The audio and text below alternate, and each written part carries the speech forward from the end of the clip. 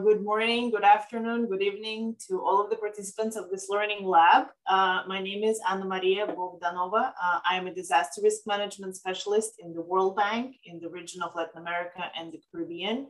And I have a privilege to be the facilitator of today's session. We have all gathered today to talk and to learn about what the transition to impact-based forecasting means for stronger multi-hazard early warning services in the Caribbean. And clearly the focus of the concept is in the word impact, focusing on impact of the hazards, especially on the impact for those who may be particularly exposed, will lead to better understanding and articulating of potential risk and appropriate actions. We will have a keynote presentation made by Dr. David Farrell, principal of the Caribbean Institute for Meteorology and Hydrology. Dr. Farrell brings many years of experience in scientific, administrative, educational, and many other areas related to hydromet events in the Caribbean. His presentation will then be followed by a breakout group session where participants will have a chance to discuss and share the views on the practicalities of the transition to the impact-based forecasting, challenges and opportunities that open up in this process. The outcomes of which discussions will be posted on a shared document that will be presented during the panel discussion and exchange of views, which will wrap up this learning lab. As I mentioned, house rules are very simple. If you're not making an intervention, please keep your mics muted. All the views are open and ideas are welcome. Be respectful of the views of the others. Interpretation to Spanish, English are available, and feel free to turn on your camera whenever you want. With this, I am delighted to pass the word to Dr. Farrell. David, over to you. Thank you, Anna Maria, and good morning to everyone. I will bring up my presentation.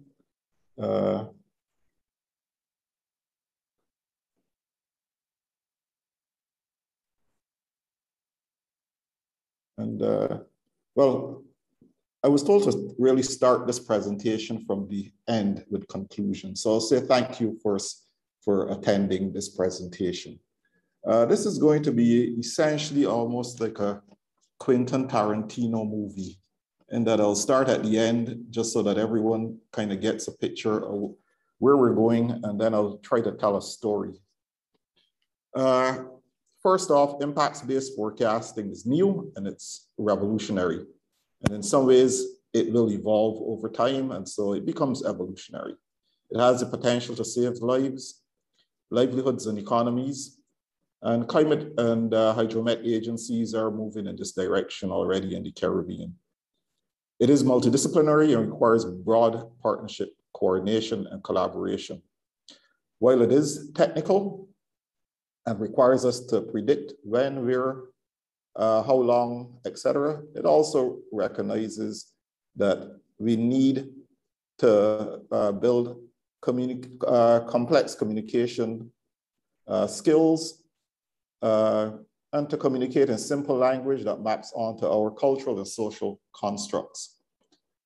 And that's important if we're going to get the message across to people about what they're supposed to do, because we're moving away from the traditional paradigm of simply forecasting a hazard to really what the impact of the hazard will be. Because it is new, there is plenty of opportunity for innovation. There's plenty of opportunity for young people to engage and for gender sensitive issues to be integrated and discussed.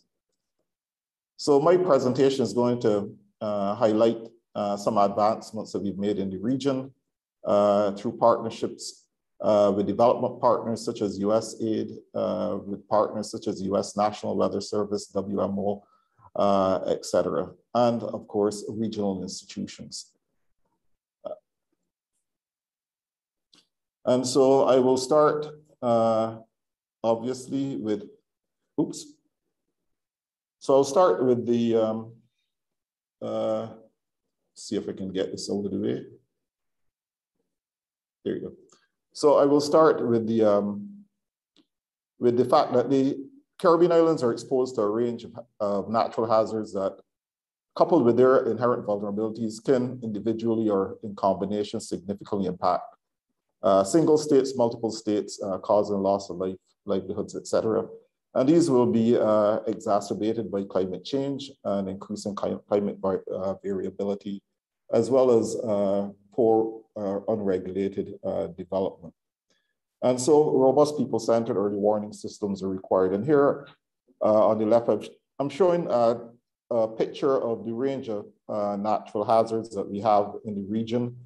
Certainly we have hydromet, climate, geological, and marine hazards that we have to deal with. And they're all interconnected. They all intersect in different ways, and all four may intersect in some way, shape, form, or another.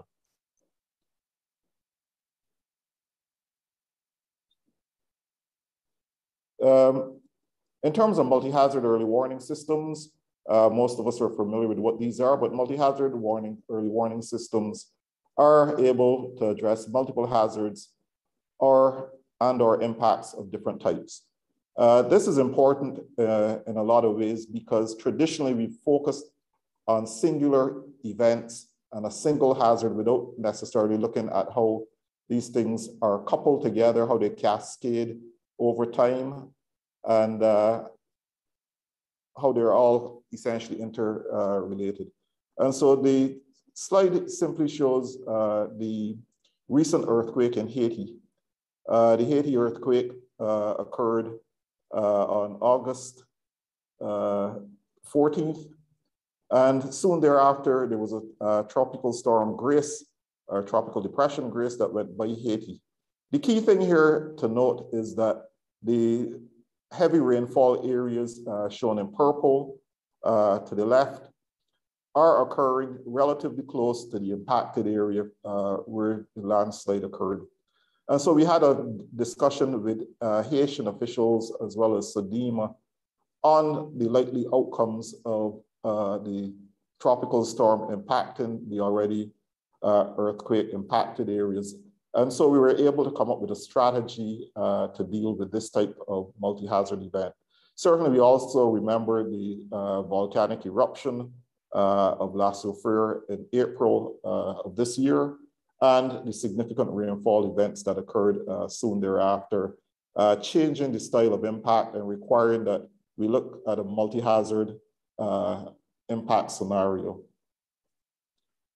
In terms of multi-hazard early warning systems in the region, one of the best examples is really within the area of climate services, where the Regional Climate Center located at CIMH has been actively involved with stakeholder groups in building early warning systems. This really started to kick off in about 2010 after, well, really during the significant drought event that impacted the region. For the translators, if I'm going too fast, please let me know and I will try to slow down. But the key thing here is that we started to build products and services with the at-risk communities, whether it was agriculture, water, et cetera. We built the products and services together, and then we worked with the communities at risk to deliver these services. And then we look for feedback from them with regards to the effectiveness of the service that was delivered. And so over the last decade, we've been able to really communicate climate impacts to climate sensitive sectors. And these essentially follow the UNDRR information in terms of our structure, in terms of risk knowledge, monitoring and warning service dissemination, and response capability. The slide on the screen shows the need for a multi-hazard early warning system and to be really impacts focused. Here on the left, we have the impact of Tropical Storm Erica on Petite Savanne, 30 people missing. People were aware there was a rainfall event associated with Erica. People did what we all do, when there's a rainfall event, we go to our homes. But what if we don't know that our homes are really in extremely landslide prone areas and that the amount of rainfall will trigger a landslide? Is our home really the best place to be?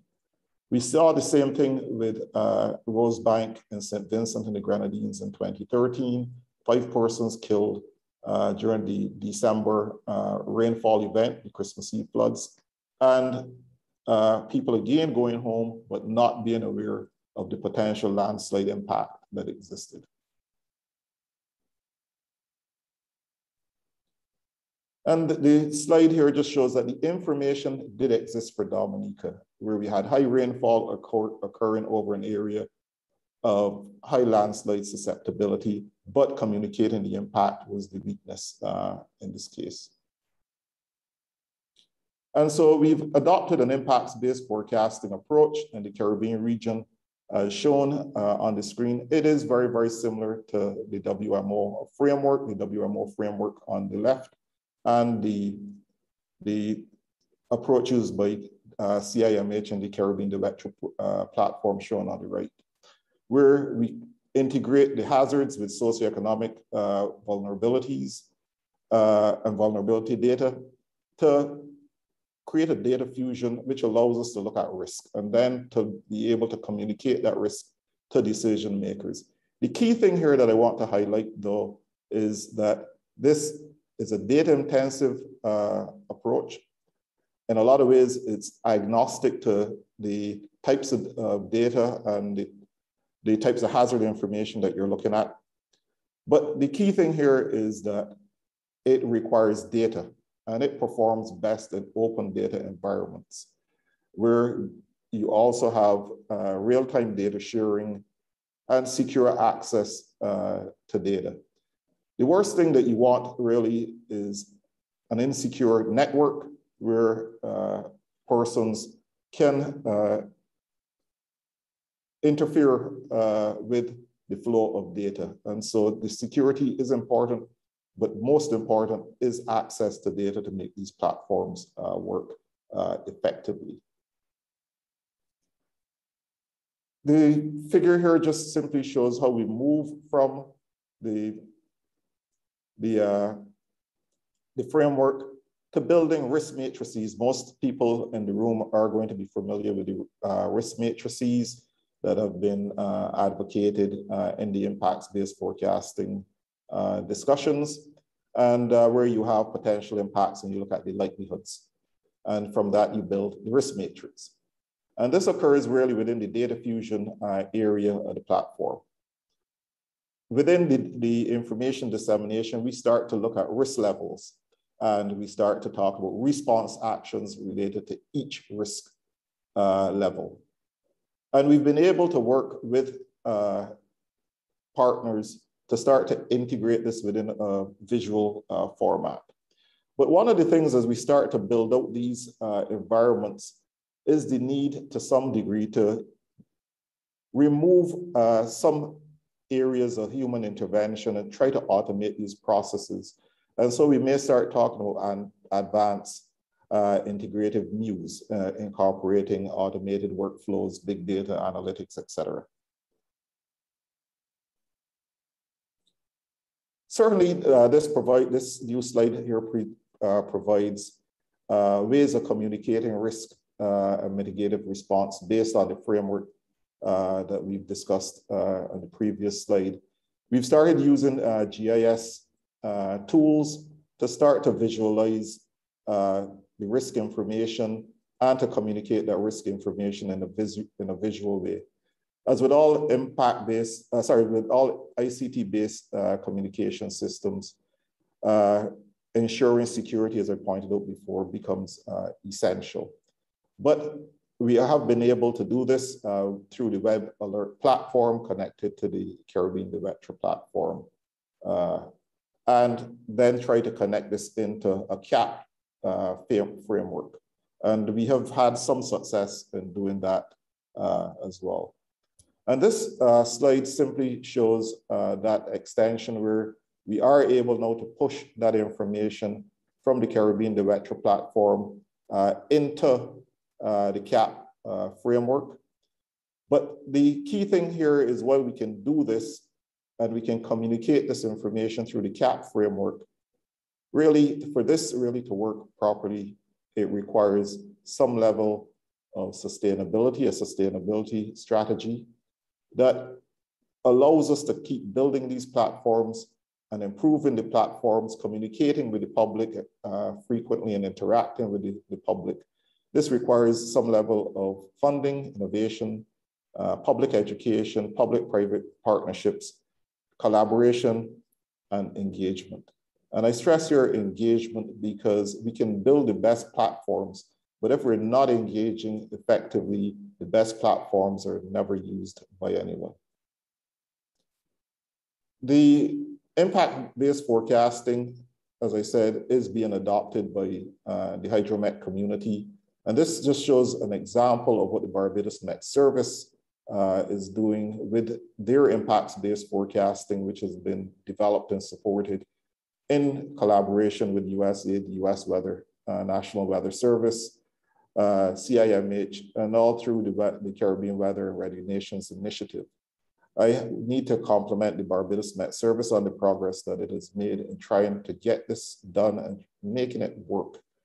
There is still room to improve, but certainly they have made a good effort to get this up and going.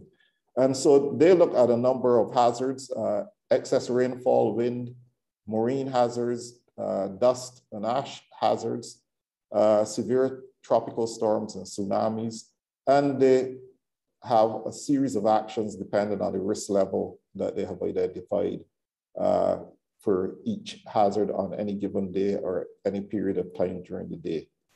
And I just showed you the workflow that they use, where they start from a number of locations on the island. For example, this may be flooding. They map it through their risk. There's the information on the actions to be undertaken for each risk level. And the figure on the right-hand side just shows a flash flood warning for Barbados that they issued on September 26, 2021, where you can see that on the west coast of Barbados, central to west coast of Barbados, there is the expectation of flooding. To the south of Barbados and to the east, everything is fine. And then there are some other areas where the persons were told to be aware, etc. And so this whole idea of moving towards the impacts-based forecast platform is providing dividends for the Barbados Met Service. Certainly they're moving this web-based information to the CAP framework as well in Barbados. And many people are actually following along what they're doing and registering to receive the information. The expansion of the IBF to other states is being supported as well through the Caribbean Cruise, USAID, US National Weather Service, and CDBR, among others that are contributing. But we certainly expect that as we move forward, that most states in the Caribbean, or all states in the Caribbean, will adopt an impact-based forecasting approach, but not just an impact-based forecasting approach, one that integrates multiple hazards simultaneously. And that requires, as I started at the start saying, it requires a significant amount of integration with different types of hazards, people working across institutions, people understanding workflows and what each institution can provide, and certainly real-time data access and an open data framework if this is going to be extremely successful in the long run. And I would like to finish by thanking everyone for sitting through this. The slides are all available and they should be quite explanatory. And again, thanks to the development partners and everyone for the support that we've been receiving implementing impacts-based forecasting in the Caribbean, in the cities that we're located. And I just want to make one final statement. Not every country in the region will have the skill to implement its own impacts-based forecasting solution or And that is why it is extremely important that we have a regional national partnership across the region to help those countries that are not able to do this completely, but that they don't fall behind and that they benefit from national regional partnerships. Thank you. Thank you, Dr. Farrell. That was very insightful. And I think we will take a lot of the messages we heard during the presentation for the breakout sessions, and we'll try to connect them during the panel discussion at the end of the event. Now we are moving to the breakout rooms. All of us will be split in a number of rooms. Some will be in Spanish, some will be in English. This will be taken care of by the organizers. The preliminary time allocated for the breakout session is around 20 minutes, but we will get the notification once the breakout session is about to be over for us to go back to the main plenary.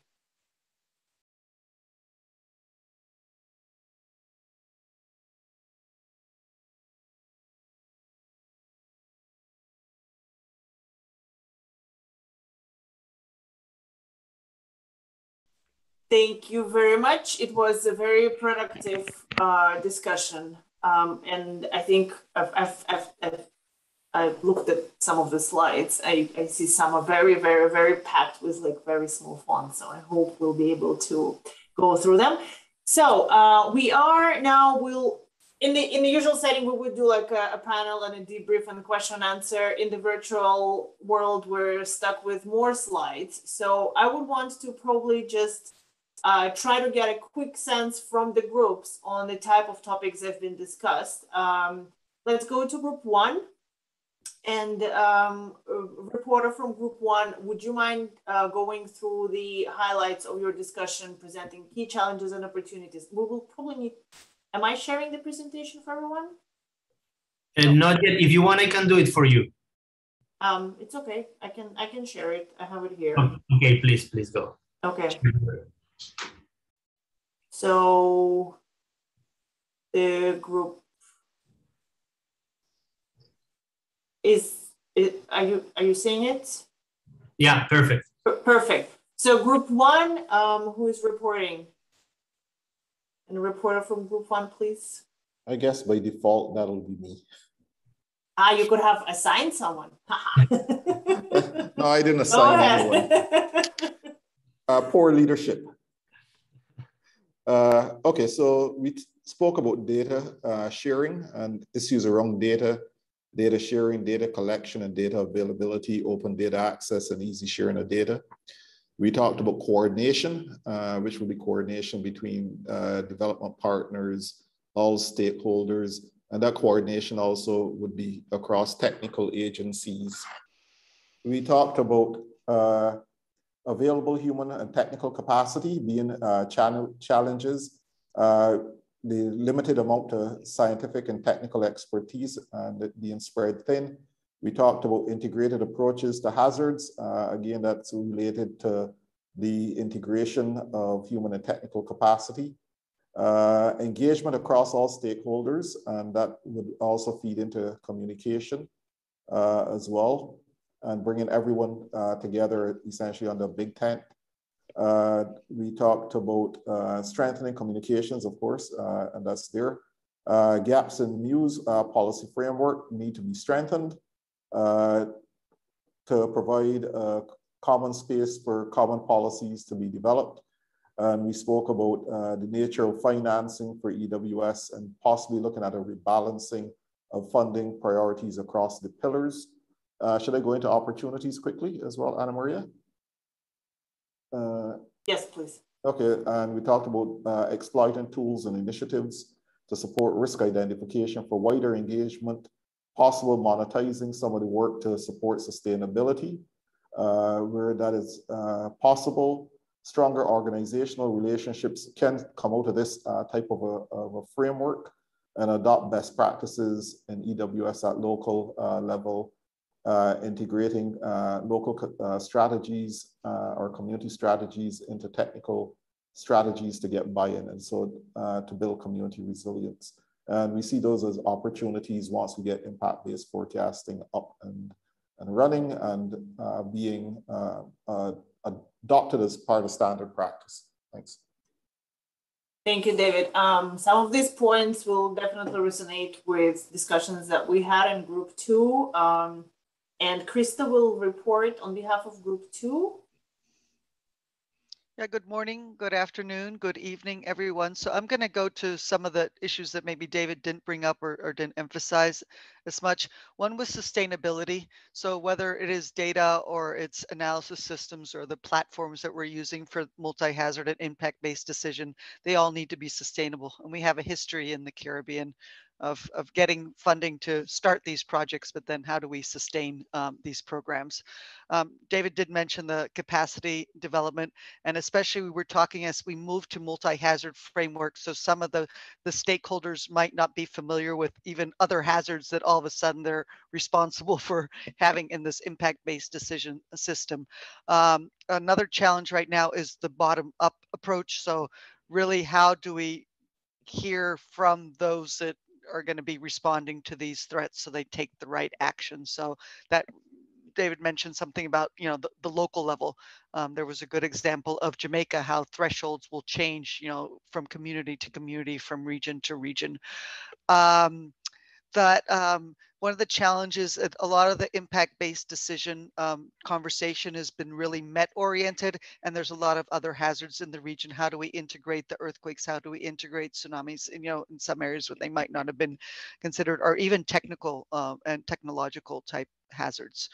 And evaluation, Japan pointed out the importance of evaluating, you know, this continued evaluation of your systems to make sure that it's providing the tools and those products that the communities need. Communications was also, you know, people that have, you know, that are directed to people also with disabilities or people with lesser economic resources. So not to leave anybody behind in these these systems that we develop. When we talked about opportunities, I think we might have had a different gist upon it. I think David said, what are the opportunities that impact-based decision would give? We were talking about what opportunities could we use to develop or support these impact-based decisions. So we recognize that there is some strong partnerships in the region, WMO, IOC, for example, their regional tsunami warning system, SEDIMA and emergency management. But also, and some of these have already looked at how you go from the regional level down to local level, but that's something that you know is going to have to be strengthened a lot more. Regional platforms are key, and including non-climatic hazards bring opportunities for a stronger multi-hazard warning system and the inclusion of social science. Thank you very much. I'll stop there. No, that was great. It was very, very to the point. Thank you. We will now move to group 3, and I suggest we follow the same approach. Let's specifically highlight the points, those that have not been mentioned before, and maybe reinforce those that we already talked about. So, reporter from group 3, the floor is yours, please.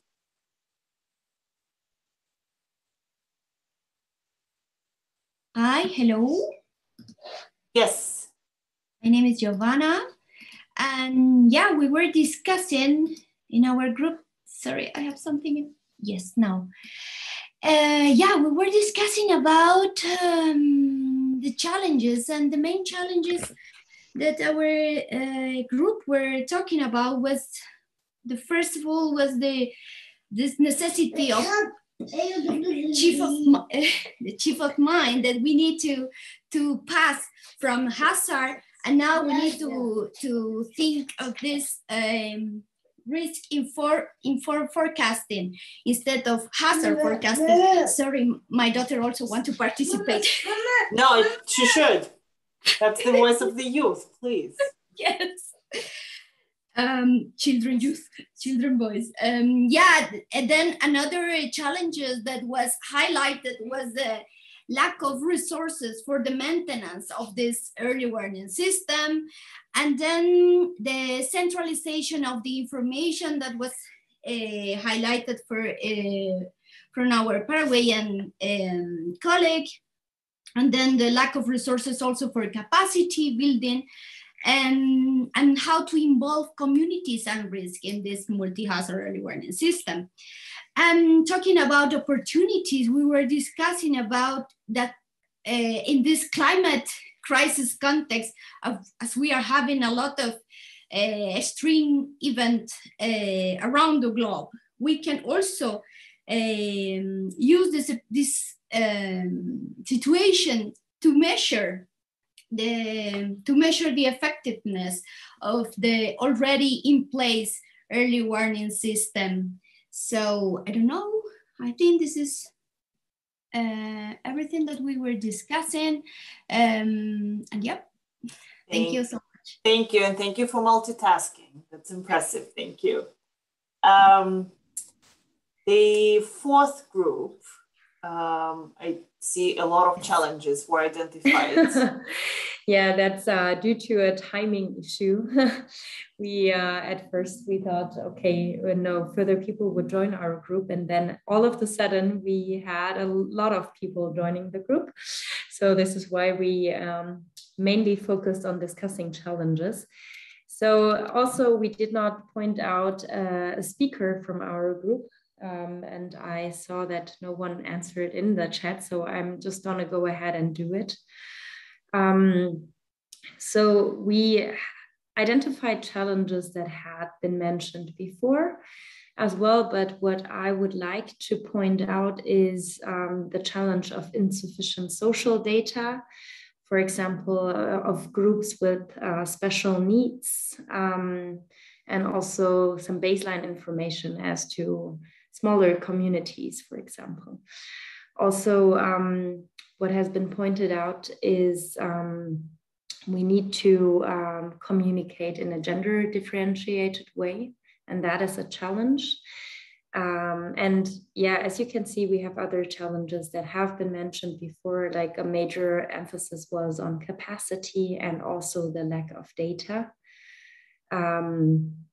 which is, presents a major challenge. On the opportunity side, we said we can, this will be a good way when for a more robust early warning system. I'm sure there are a lot of more opportunities which could have been identified by my group.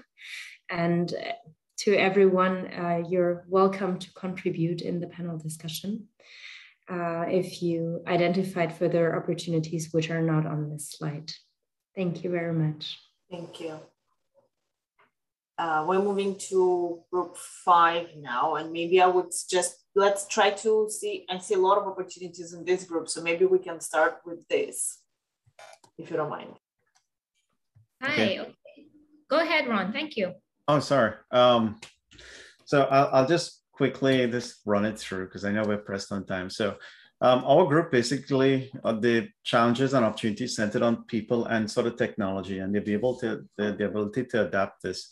So as a sort of quick summary of challenges, we looked at one, the ability to actually communicate adequately with different stakeholders. And this is at kind of like government, NGOs, and people on the ground. They need to receive information differently to be able to understand what's happening, okay, and with respect to hazards.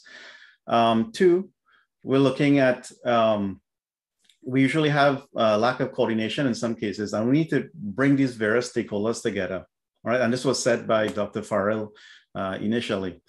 And 3, with respect to challenges, data is a big thing. We may not have data, or we may have data that may be inaccessible.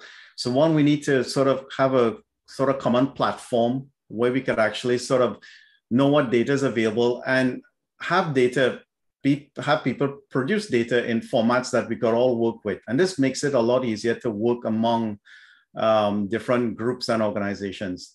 Now, with respect to opportunity, we're looking at, again, overcoming the issue with lack of coordination, bringing all relevant stakeholders. And this is not just people at the top. This is kind of like a top-down, bottom approach and a bottom-up. So we have a really good mix of people there. We need a lot of interagency assistance in this. So one of the issues we have with agencies in the Caribbean and elsewhere is just that we have everybody doing stuff in silos. And well, we have a disaster management agency, but then we have a planning agency that actually has, they do some aspects of disasters as well. So we need people, stakeholders across these different agencies to help each other. Standardized data and platforms. One of the last 2 points that we'd like to mention is that we need to think about hazards and as an evolutionary sort of system. We long are the days we should be back 10 years ago looking at hazards with the same definition. It's changing. And if we understand that the definition of standards are changing, then the data needs and the modeling approaches to accommodate the data will be changing as well. And that will kind of keep us in our P's and Q's, so to speak. And, kids, as we saw with Stephanie, they're a blessing. If we could actually, get this information out at an earlier point in time in the school system, rather than wait until college where everybody's all, loaded with work and stuff, we could actually take things and make change happen from an earlier point in time. And I think that was us there, Sadia. I think. Yes, thank you. You did a great job, Ron. I just want to say Ron is actually doing a lot of modeling, and he's at university. So I think his insights were very, very good. Thank you. Thank you to my team. Thank you. Indeed, it was a very interesting take on the process and on the identifying challenges and opportunities. We will move on to group 6 now. All right. Hello, everyone. I'll be presenting on behalf of my group. Apologies for the multi-language in the slide. We had both Spanish and English speakers there, so there's like some points in Spanish and some points in English. But I think a common point that everyone agreed on would be the communication to the general population to make it a little bit more simpler. To also create a platform that people can actually access information on weather in a more efficient manner, so they can actually act on it. Also, we discussed quite a bit the lack of technological capacity in some countries in the region. We also mentioned the need to strengthen local capacities and also education. So that was an interesting take on a challenge there. Limited trained personnel, like was discussed before, and also a lack of monitoring infrastructure and also need for automated and updated stations. One of the participants mentioned the difficulty in mountainous regions, for example, to have these sort of technologies. So that was an interesting take on the challenges. On the opportunity side, I think we discussed one of the main 2 points that we discussed was to create, first of all, coherence and collaboration and also synergies amongst different stakeholders in the country. So I think the transition from the traditional way into IBF would be beneficial on that way. So stakeholders are more engaged and interlinked. And a very interesting opportunity as well that was raised was also to use and benefit of open source technology throughout the adoption of IBF technology. That was interesting considering the growing use and also need of open sourcing tools in the region. That was quite an interesting take on that as well. So I think that's pretty much the main highlight from my side. Thank you. Thank you, excellent. The next group, number 7, Carlos, yes. please report. Yeah, this is my colleague Juan Basso, who will report from our group. He's there. Please, thank you. Thank you, Carlos. Thank you, Ana Maria. So I present my group 7. I will change the switch en Spanish. Nuestra discusión en nuestro grupo fue ya súper interesante en el sentido de los aportes, tanto en la parte de desafíos y oportunidades. Una de las más punto más en común fue la definición de los mandatos, sobre todo la gobernanza y el compromiso de las autoridades para la implementación de Impact-Based Forecasting en los países. Otro punto importante es la dificultad de la evaluación de la exposición y la vulnerabilidad, incluyendo la amenaza, definiciones, por ejemplo, de los niveles de impacto, los niveles de riesgo, que estos puedan verse reflejados en los avisos de IBF. Otros desafíos están relacionados a las barreras de las capacidades, ¿no? Más entrenamiento al personal que elabora este tipo de avisos o pronósticos dentro de las entidades técnico-científicas. Un desafío más es la estandarización de la información. Veo que también en otros grupos han señalado esto como un desafío importante para tener bases de datos confiables, sobre todo para que sean integrados dentro de estos sistemas. Y un punto importante dentro de los desafíos es la articulación de la academia con los tomadores de decisiones, ¿no? Muchas veces se ven pasar nuevos gobiernos, nuevas autoridades y estos sistemas no son sustentables con el tiempo.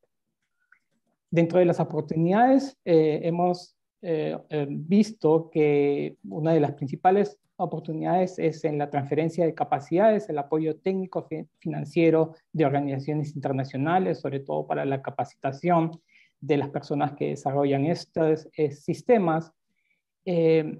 Una toma de decisión más informada, es decir, cuando se elaboran este tipo de pronósticos o avisos, el tomador de decisión tiene mucho más información que con otros avisos que no contienen este tipo de información tan importante. Oportunidad de fortalecer el conocimiento del riesgo, la integración del CAP, del Common Alert Protocol dentro de los mensajes y los avisos, eso también es otra oportunidad dentro de estos sistemas. Y también una oportunidad es poder mejorar los mensajes en un lenguaje común para las personas o los tomadores de decisiones.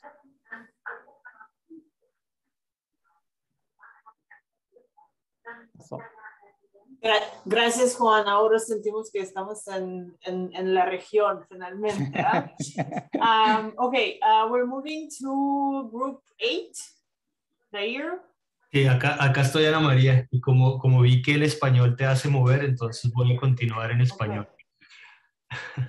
No, nuestro grupo, se hablaron de todos los temas que han hablado ustedes antes, pero me voy a enfocar en aquellos que poco hemos trabajado en este momento. Uno de los grandes desafíos que se ha visto, no solo en los sistemas de alerta temprana actuales, sino también en aquellos que tengan pronósticos de impacto, es que todavía falta algunas consideraciones para los grupos más vulnerables y sobre todo para grupos con relación, por ejemplo, a términos de género. Otro de los temas que se habló son las consideraciones de los recursos financieros necesarios para no solo aumentar las capacidades técnicas de las diferentes instituciones y países para hacer sistemas de alerta temprano, sino también poder integrar información de impacto en ellos. Una de las cosas que se habló también es la necesidad que existe de dar mayor claridad a la definición de los sistemas de pronóstico de impacto con relación a los sistemas de alerta temprana tradicionales, porque para algunos de pronto todavía existe aquella diferencia en si estamos hablando de dos sistemas diferentes o si estamos hablando de cómo reforzar los sistemas de alerta temprana existentes con información de impacto que pueda permitir una mayor información acerca de la amenaza. Entonces creo que uno de los grandes desafíos de los cuales se habló es de mejorar el entendimiento de cómo estos IBFs vienen a complementar los sistemas de alerta temprana.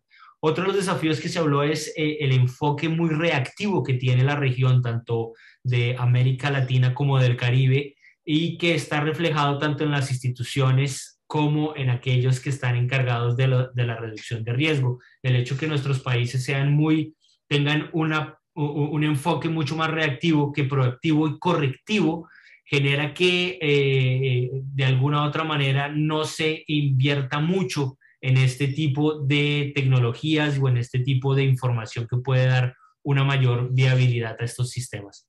El último desafío que se habló es el gran problema de cooperación interinstitucional o la falta de ella, que todavía vemos en muchos países, muchas instituciones trabajando en silos completamente separadas, sin trabajar con todas ellas. Entonces las comunidades científicas, por ejemplo, los que se encargan de terremotos, no hablan con los que están encargados de tsunamis o con los que están encargados de deslizamientos de tierra, etcétera. Y hay muchas oportunidades que se pueden presentar ahí si hay una mejor cooperación institucional entre ellas. Frente a las oportunidades, pues las oportunidades estuvieron un poco relacionadas con los desafíos. Entonces se dice que una información de riesgo puede ayudar mucho para canalizar, por ejemplo, los fondos a las poblaciones más vulnerables, sabiendo cuáles son aquellas que van a ser más impactadas por una amenaza específica. Teniendo un enfoque mucho más proactivo y correctivo acerca del riesgo, también puede generar que haya una mayor visibilidad de los beneficios que los Impact-Based Forecasting pueden traer a las sociedades. De igual manera se habló de que teniendo una información de pronósticos de impacto, pues puede ayudar a que la gente tenga un mayor entendimiento acerca de las amenazas, ya que no solamente ellos van a hablar de que viene el terremoto, de que viene el huracán, viene el terremoto o viene el tsunami, sino de cómo esta diferente amenaza los va a impactar no solamente en sus vidas, sino también en sus negocios, en sus trabajos, en sus comunidades. Entonces, creo que acá resumí un poco de lo que hablamos en nuestro grupo y muchas gracias a mi grupo por todas las contribuciones. Back to you, Ana María. Gracias, Jair. Thanks a lot. I just realized that we're like 1 hour and 20 into the discussion. We still have close to 70 people online. I think it's a very good intermediate outcome of this session. I'm very happy to see that people are connected and actively participating. I will use the opportunity of being moderator of the session to open the floor for any questions that you would like to ask, having the very wide range of people on the call and experiences, and having Dr. Farrell. Please let us know if there are any questions at this point before we move to the closing and wrapping up of the session. So Anna. Yes, hi Jeremy. Yes, so I certainly, you can catch in your wrap up what you see as the next steps for helping to frame some collaborative action in relation to the challenges and the opportunities. And you may want to speak to how this regional collaboration process will help to drive that steering committee on early warning systems, regional steering committee process. How you can help to drive those addressing those challenges and those opportunities identified. Sure, if you have any views on that, please share.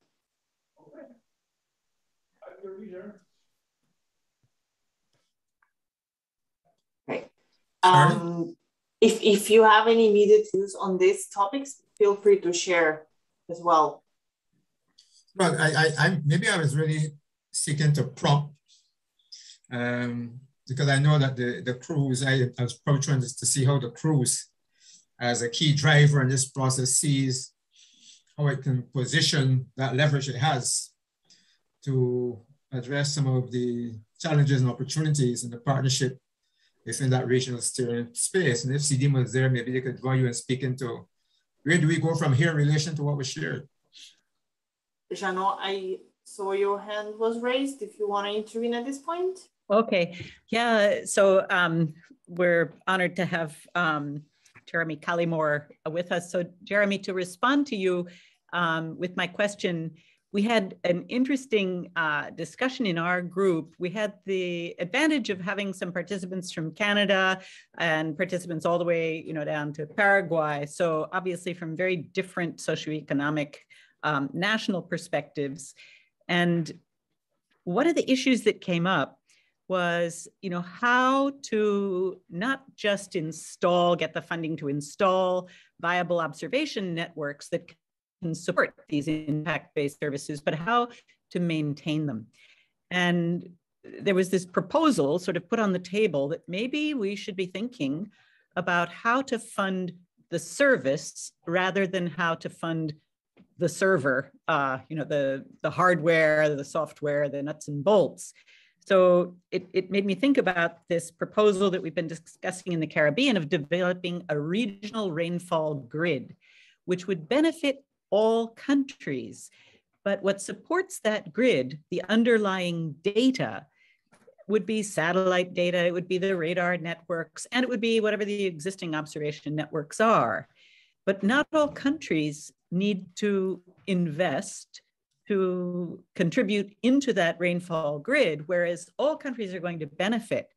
So going back to this fundamental how to sustain issue, and Dr. Farrell pointed us to talk about sustainability plans, should we be thinking in a service mentality that maybe we should be going to cabinets and national budgets to fund sourcing the data? In other words, it's not really purchasing the data, but it's paying for the availability, for example, of data that would come out of a regional rainfall grid. And that sort of subscription to a service could help to sustain the service itself, and wherever that responsibility lies, whether it's with CAIMH or a distributed network of providers. So I just wanted to pose that question, put you on the floor a little bit, Jeremy, but Dr. Farrell, others may like to react to that also. I have probably a couple of minutes for some quick reactions, yes, and then we'll have to wrap up by in 3 minutes. I just have one practical suggestion, maybe. I think the foundational idea of strengthening multi-halo early warning systems policy is really a critical platform to addressing all the things that we're talking about. And I would like to suggest that there be more support for that process, and especially the articulation of the roadmap in which these issues will be shaped. So I'm giving some endorsement to the work that the cruise is doing. I'm really urging that we think about it as a critical platform, and we can consider all these issues as we roll that out. Thank you. Thank you, Jeremy. It really means a lot for the project and for the wide team that works on the project, and all the implementing partners are part of this call, a part of this meeting as well. I will, as we're pressed for time, I will have to sadly start wrapping up. I think we will use all the channels of communication after this meeting to stay in touch, to share the views, exchange opinions, etc.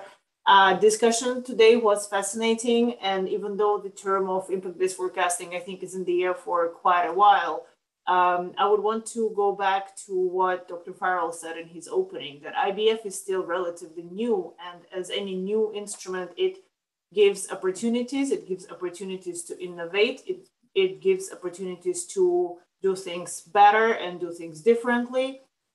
Yes, there are a lot of challenges that it poses: data, the sustainability, capacity, but it also presents a lot of opportunities, opportunities to build and benefit from strong regional partners, from regional platforms. And one thing that I heard multiple times in the reporting of many groups was this need for mental shift, for vision shift, the paradigm shift, if you will, to incorporate behavioral aspects, to give the voice to the community level, to make this process inclusive. I think these are the things that sometimes get shaded by the massive numbers and needs and equipments, but ultimately everything has to be done having this in mind. The voice of the community, the voice of the affected people, sectors of economy. And I think today was a very fascinating discussion. Jair, if you want to say a couple of words at the end, the floor is yours. And from my side, from behalf of the organizers, I thank all of you for active participation. Thank you, Ana Maria. And I just want to say thank you to everybody. Really, it was a very dynamic conversation, not only in the breakout groups, but also in the chat. I have seen a lot of information passing in the chat that I just taking note, and I really appreciate all of the comments that you are doing, the colleagues from Chima, the colleagues from NOAA, the colleagues from different individuals that are talking about, the importance of, making this disaster risk reduction more sympathetic and less apathic for all of the people working on this area. I guess that, Ana Maria, you resume very good. We need to really focus not only on the technical parts of bringing IBF to a real, to be concretized, but also we need the process of, Professor Kolimos has mentioned, the process is actually the final product. And in that process, we need to involve communities, vulnerable people, etc., etc. And we really want to thank you all for attending this learning lab. I know that has been a 3 days, very intense for of the regional platform. We have more sessions, a lot of sessions that are competing. And I know that for some of you, you would like to take decisions of I go to this one or I go to the other one. So I'm very happy that you took the decisions to come to this one.